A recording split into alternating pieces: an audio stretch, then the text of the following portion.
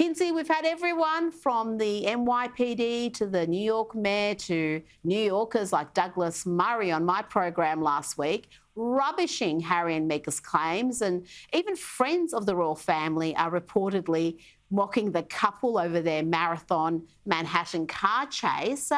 What has been the fallout of this latest self-created controversy?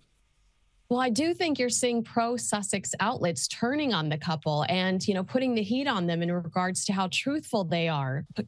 Outlets that before didn't question a single thing are now saying, really, because we talked to your security guard and it seems like you did an intentional pap walk, at the exit versus actually sneaking out the back. Or we talked to sources that say you tried to stay at the Carlisle on a discount and when they rejected you, that's when you decided to stay at this friend's house and did this aimlessly driving around for 2 hours. So you are seeing media outlets that typically were very forgiving towards this couple start to question their intentions and their stories.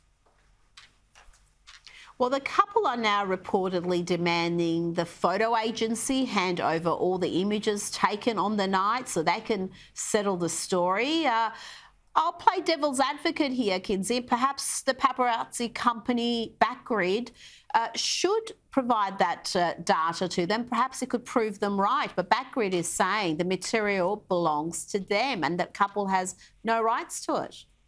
That's right. They said in America, as I'm sure you know, this was their attorney, property belongs to the owner. Third parties cannot just demand to be given that property, as perhaps kings can do.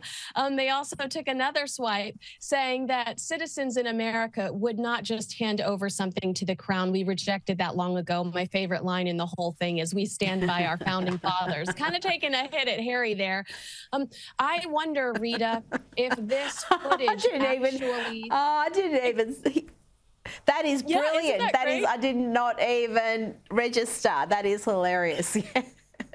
But I do think that ultimately, if do Harry and Meghan want this footage because it proves them wrong, is my question. Are they embarrassed that so many people immediately, NYPD immediately tried to squash this?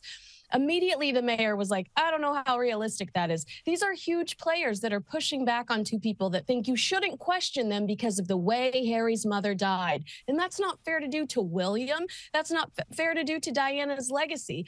But I think that maybe they're embarrassed that there's footage out there that proves that they weren't very truthful.